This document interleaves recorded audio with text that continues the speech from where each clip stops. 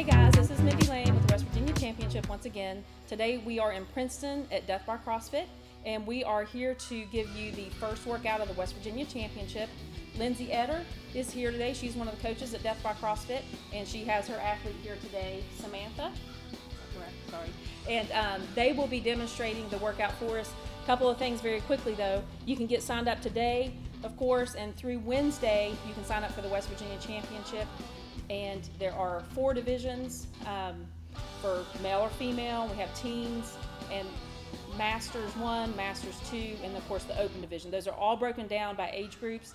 Go to westvirginiachampionship.com and you can see the breakdowns there. So here is the first workout for the West Virginia Championship.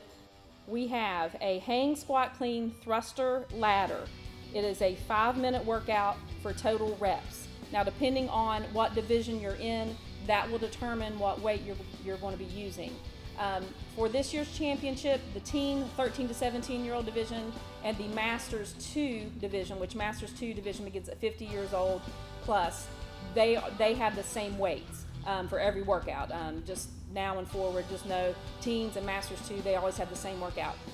The same thing for the Open and Master 1 division. Master 1 begins at 35 years old to 49-year-old. The Open and the Master 1 divisions, they will have the same workout. So once again, check for your weights on the website. We'll have those, and we also have them on the screen here.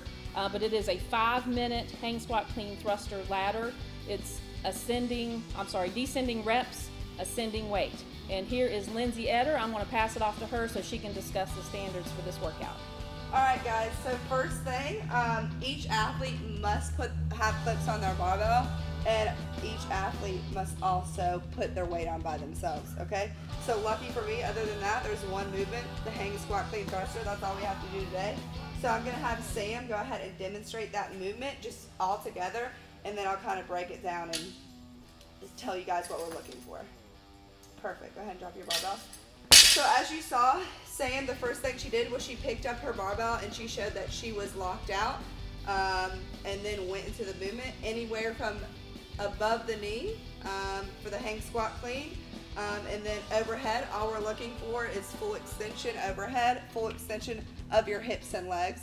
Of course in the squat you also do have to come below parallel, which Sam did a good job of showing. The other thing that you might want to think about is you don't necessarily have to go right into the squat clean. You can clean it, then squat it, and then put it overhead if you'd like to do that. I'm going to have her show you guys one more time everything we're looking for.